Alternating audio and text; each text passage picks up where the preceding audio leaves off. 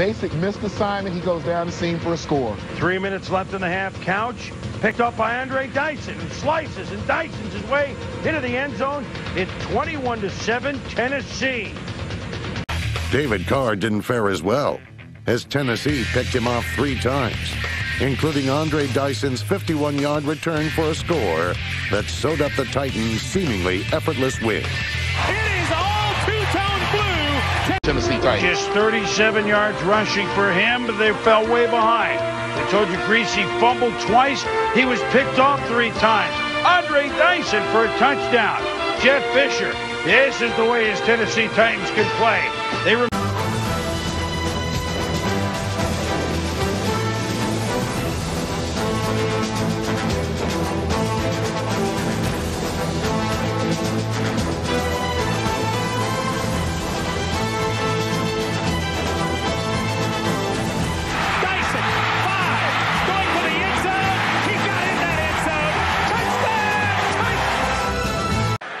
Westbrook has been the man throughout the season, but right now of the wait and see. 1st and 10. And that is intercepted inside the 30 by Andre Dyson. And Andre Dyson is out in front, and nobody's going to catch him.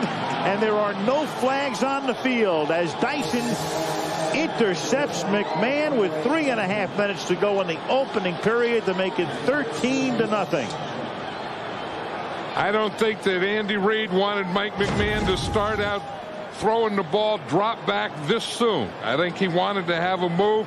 Here it's just a drop back, and you see Dyson reads it all the way, undercuts it, gets a jump on it there, and he's off to the races. Greg Lewis doesn't do a good job. I mean, you have to be out there and you have to fight that defender for the ball. And when he comes in, you have to be coming back and not. Ironically, the defense tallied as many touchdowns as the offense. Ball is picked off. Coming the other way inside the 40. Andre Dyson's going to go. They're not going to get him. Andre Dyson steps in front of the intended receiver and goes 70 yards with a touchdown interception. A really good Seattle Seahawks team or a really bad Philadelphia Eagle team. Which is an interesting point, as Moats coughs up the ball. And will they get another return for a touchdown? Indeed they will. Andre Dyson is going to score his 2nd touchdown of the night. 1 on an interception return, this on a fumble return. The rookie Moats losing the football, and Dyson goes into the end zone. You're going to see Moats is in a single back here, and he just goes to make the cutback, and Leroy Hill gets in there and makes the hit and just knocks the ball out of there. I mean, there was no play. Leroy Hill gets penetration right there. And as he goes to make the tackle, he takes his left hand and strips it right out of Ryan Moats' hands. 3.